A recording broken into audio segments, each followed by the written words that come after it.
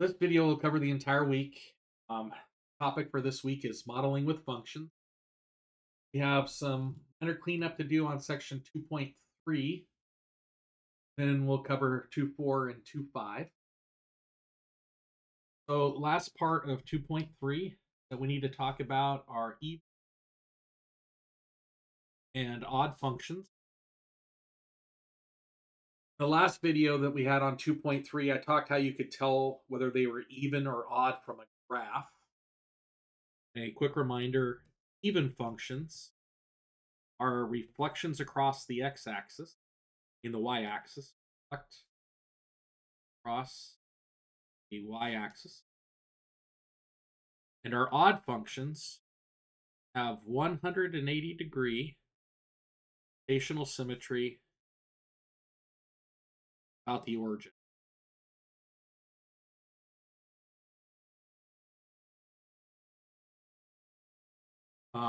And we could tell them from a graph.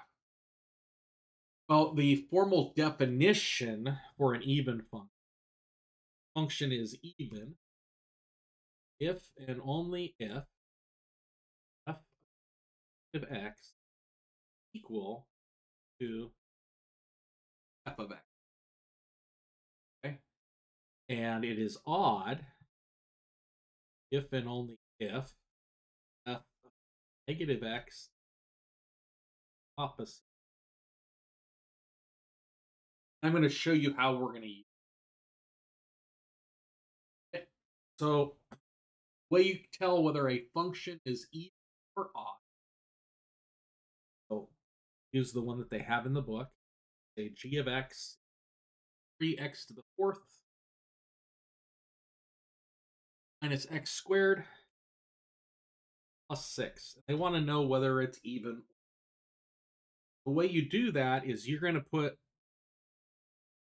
a negative x for x, simplify, and we're going to compare to the original function. Now, put parentheses around here because there are invisible parentheses right here. So I'm going to do g of negative x. That says copy the original function, except where there's an x, put parentheses. Inside the parentheses, I'm going to put a negative x. Okay, here's what's neat. Negatives to even powers turn into positives. An even number of negatives turns into a positive. So this would become 3x to the fourth. A negative to an even power becomes a positive. What's in the parentheses here being squared, this part right here is positive, and a negative of a positive, I'm just going to copy the negative sign, positive squared, I have a plus 6.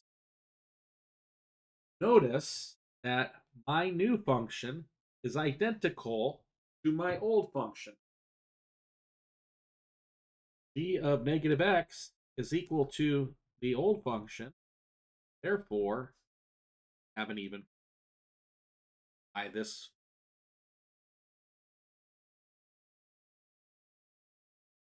Okay.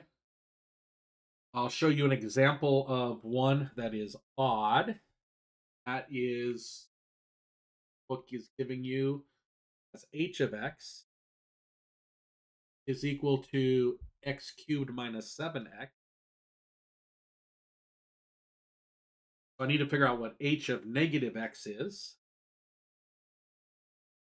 Well, h of negative x is copy the original function, where there's an x, put parentheses.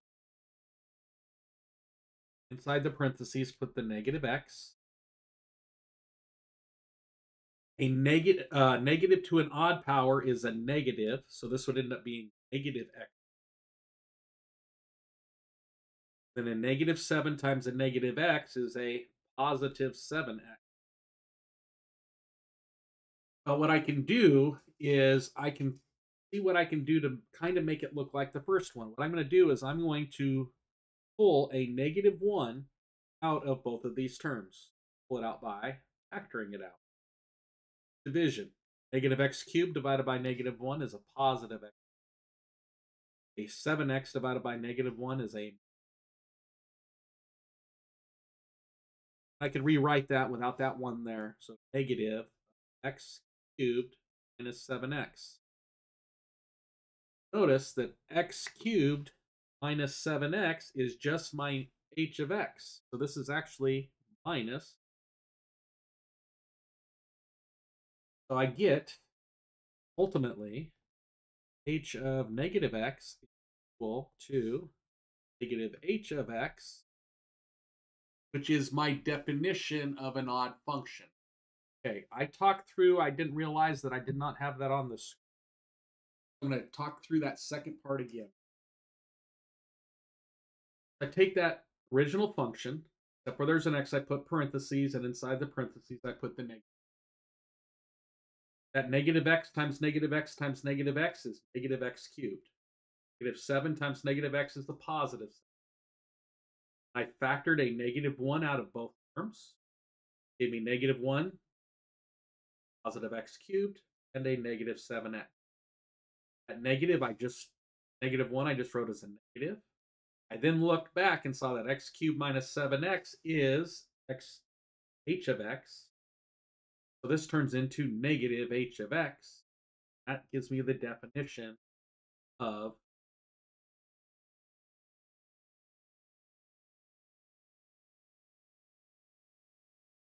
now. Shortcuts here.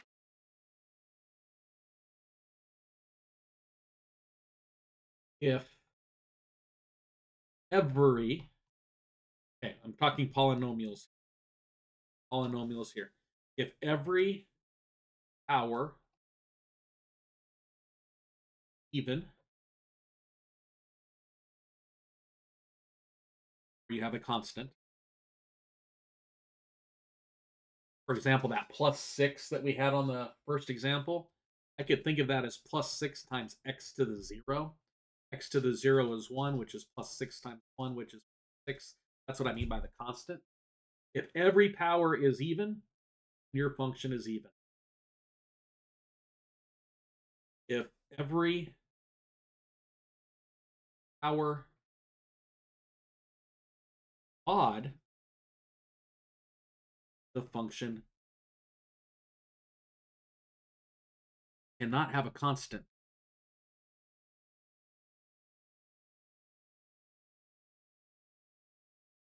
In that odd function. Because remember, what is that constant doing to the graph of the function? Actually moving that up. So if I start out with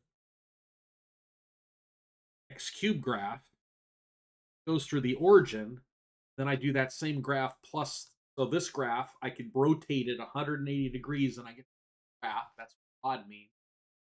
Let's say I do it +3, 1, 2, 3. It no longer has that rotational symmetry about it. If I ask you to show me algebraically whether it's even or odd, you've got to go through all this work. If I just ask you whether it's even or odd, without justification, you can use this, or you can look at the graph.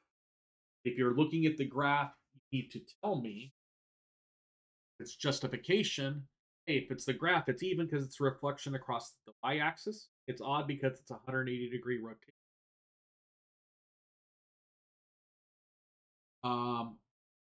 So that will get you through the questions 3 and 4 on section 2.3, which are actually homework 13. Last homework. There are only 2 homework questions on that.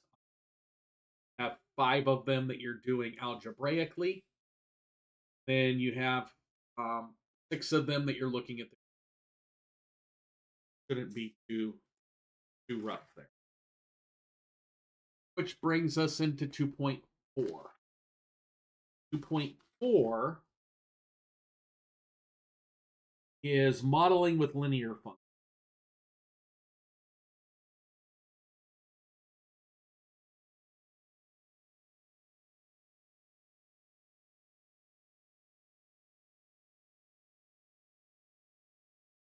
Okay. Um, and again, these are things that we can write like y equals mx plus b. For this, b is my y-intercept. We can think about this as the starting amount. We know that the m is our slope, but this is our rate. Okay, and modeling, in most cases, it's going to be a story problem. Um,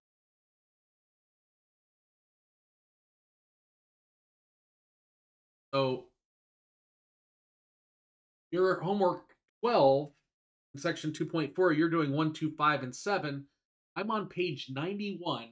I'm going to do problems for 3 on 91 and 4 on 92.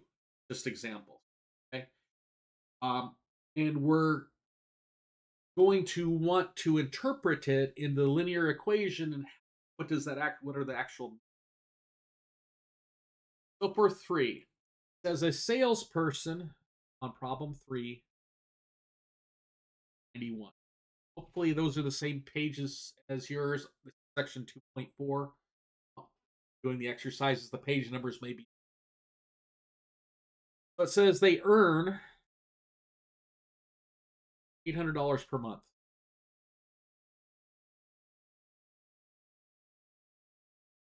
Plus a 3% commission. It says P equal to gross pay, and S equal to sales. Both are in dollars. A, it says find the pay the salesperson. They have a sales of $50,000 and $100,000. I want to do when S is 1,000, when S is 100,000.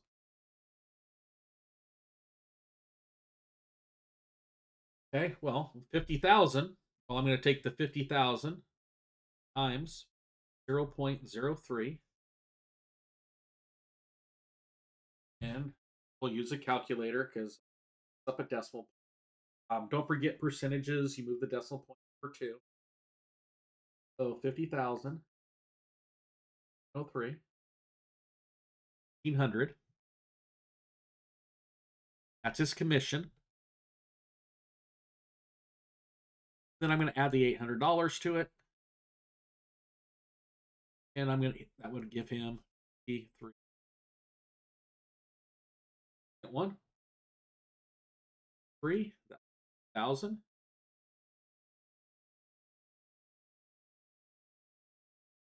plus $800, $3,800. Now, that's how I would expect a late elementary school or middle school student to come up with the answers. Well, B, they say, hey, give me the equation. Gross pay. I'm going to exact same thing here. My gross pay is 0.03 my sales plus a month, how much I'm making him. That would be the answer to part B. What is the slope of the line? C, slope is 0.03. What does it mean? Okay. What is the slope of the line and what does it represent? Well, the slope is 0.03. What does it represent? He earns 3 cents per dollar.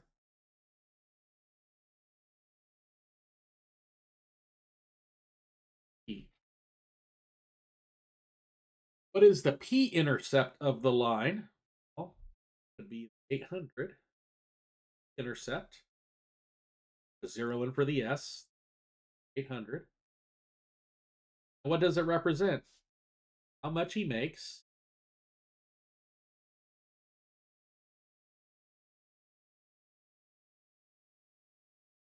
If he sells nothing.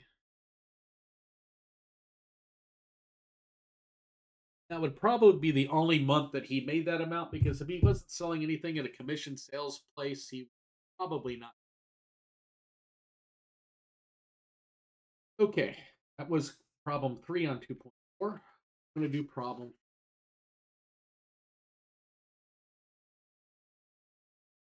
4. Says the equation F equals 9 fifths plus 32 gives the Fahrenheit temperature corresponding to a given Celsius temperature.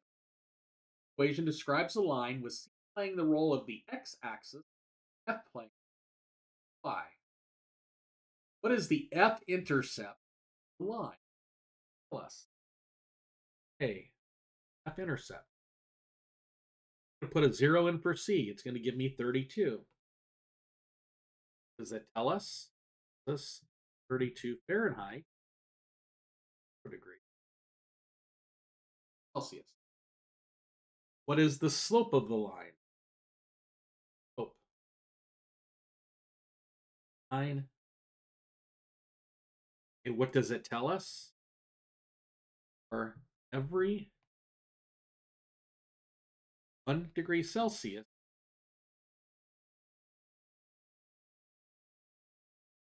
Fahrenheit,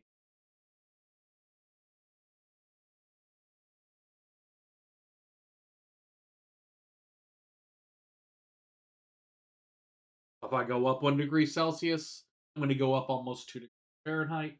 If I go down 1 degree Celsius, I'm going to. The linear equations should be pretty straightforward. You've been working with them since at least 8th grade. Some maybe.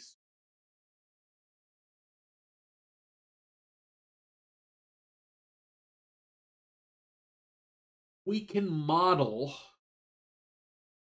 things with other than linear equations, which is 2.5, which is other modeling.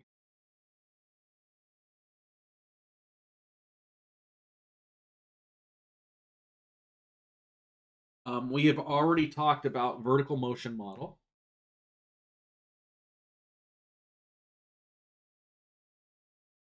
Height at any given time is equal to either negative 16 or negative 4.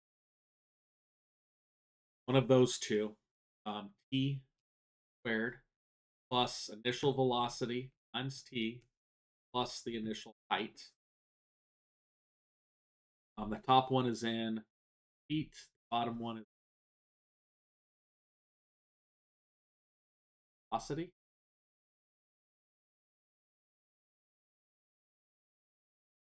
Height.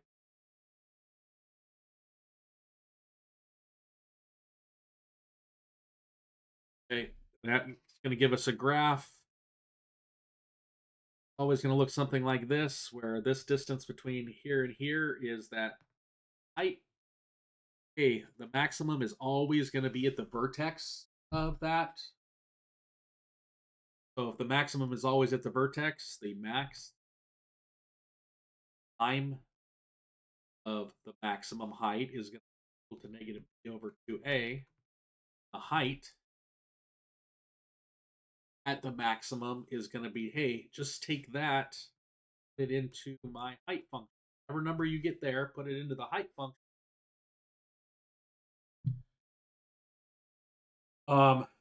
I can ask, hey, what's the height going to be at 2 seconds? I'm just going to put a 2 in for t.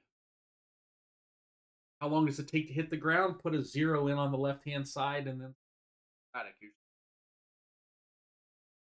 when's the height going to be 500 feet? Put 500 in on the left.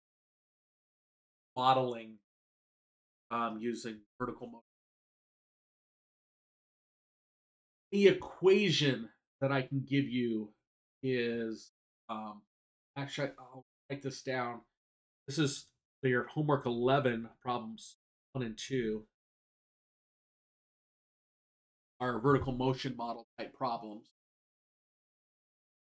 Problem number 3 from your homework 11. It says, hey, there's a model that the length of the skid mark is proportional the square of the speed. Okay?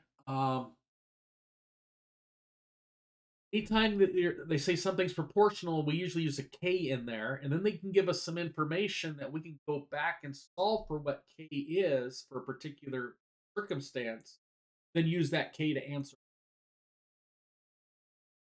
And it works you through step by step with problem number 3, how, again, a model is just an equation. The only ones I expect you to be able to do directly, I expect you to be able to write vertical motion models. I expect you to do those 2.4 linear models.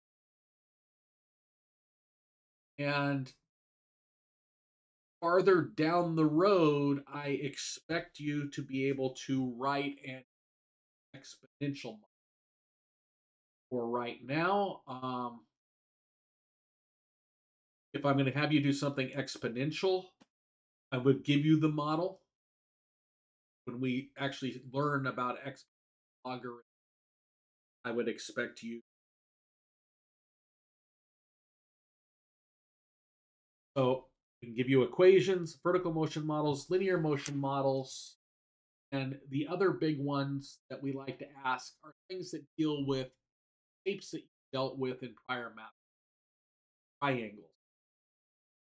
So if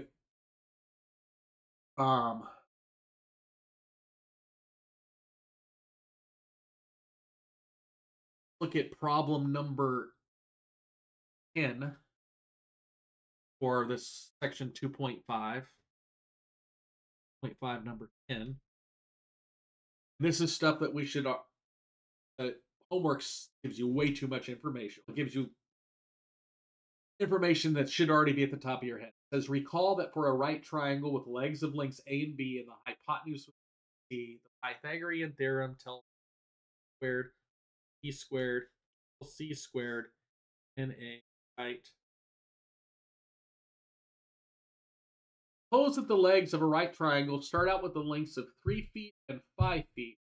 They both increase at 4 feet per hour.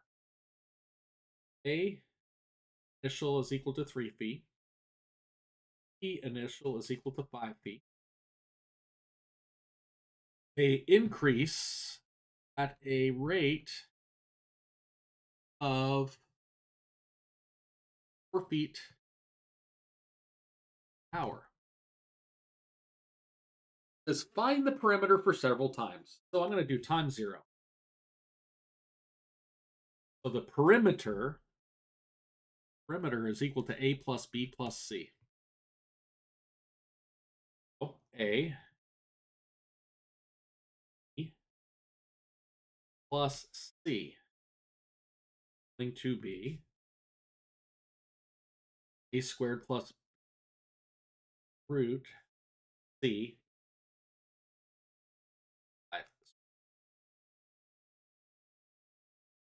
Okay, so I'm going to put that in the calculator.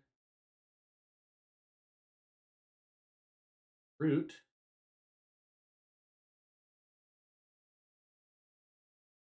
I get approximately 13.8. I'm going to do the T is at 1 hour. Add 4 feet to this. Add 4 feet to that. Plus, I'm going to have 7. I'm going to do root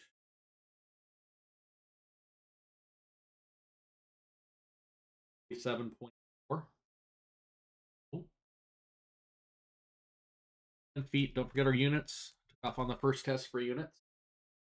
Several. I'm going to make that at least 3. 2 is a couple. I'm going to add 4 more feet for the next hour. So the root of 11 squared plus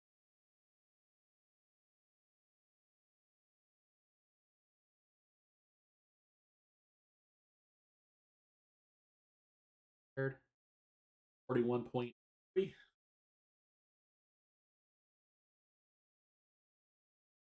Says fine, but don't simplify a formula for the perimeter as a function of time.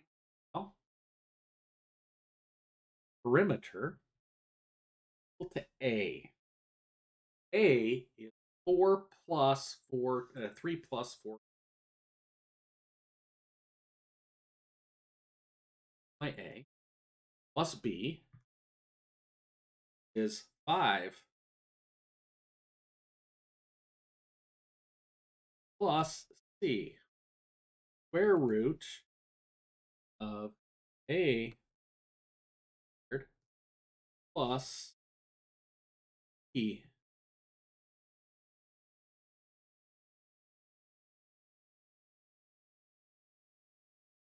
This is my answer to A. My answer to B. In C, it says simplify that whole thing. C says to simplify. Let's start with the outside. 3 plus 5 is 8. 4t plus 4t is 8t. Now in here, I'm gonna do these two things. Got plus 2 times the product, which is 4t, 16t squared, plus 25. 2 times the product would be 40t, plus 16t squared. Now I'm going to combine terms. 9 plus 25 is 4. 24t plus 40t is plus 16. 32. That's going to be underneath square roots. 9 plus 25. There are no powers of 4. There's no powers, perfect powers that can be every term. Pull a 2 out, that's going to end up with a 17 perfect square. So there's no other simple. I'm going to put the quadratic term first. 32t squared plus 30.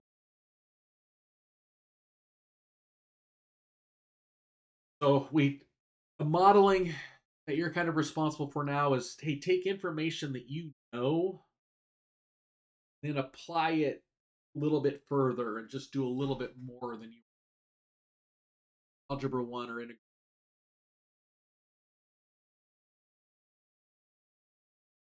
That should be enough information to get you going and done on homework 11, 12, and